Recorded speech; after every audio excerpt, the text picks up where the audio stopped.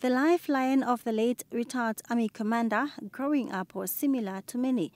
He too had times of curiosity and stubbornness which at times landed him in trouble. The late Nambundunga lost 4 jobs under the South African administration.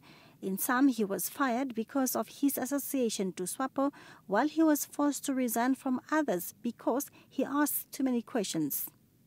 One such incident happened while he was employed at the Southwest Africa Broadcasting Corporation as a clerk in 1971. It was at the corporation where Nambundunga used his colonial master's typewriters in secret to type documents inviting people to attend SWAPO meetings. And I smuggled out those documents from the building, and then during night time, it was 5 o'clock in the morning. I knew that the people are going to go to work. I started just running, following the street, and then drop all the papers on the bus stations. So when people came out in the morning, so they pick up the documents and then they start reading the whole day. A week after that, he was fired. Later, he decided to go into exile.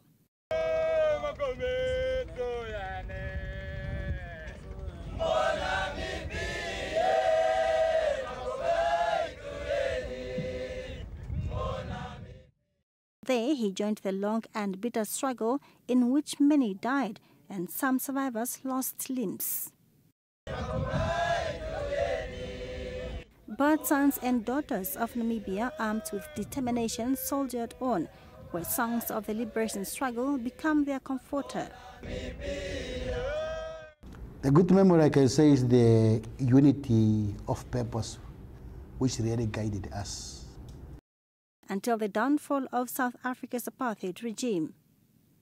10 years before his death, the late Nambundunga sat with NBC's seasoned journalist Lahia Kandongo, where he appreciated everyone's contribution to Namibia's freedom and independence. He left the world satisfied. I'm really happy that I'm enjoying the fruit of my work, I may say that one. Not only mine, but also to those colleagues who at this point in time are also enjoying the fruit of this country. He was a man of order, one who believed in a second chance, especially when it comes to governance. People are having expectations. Some want quick solutions, which is not possible. So that's why I have the message to the Namibian people that I think they must be patient. That was the last appeal from the fallen army commander and former chief of staff.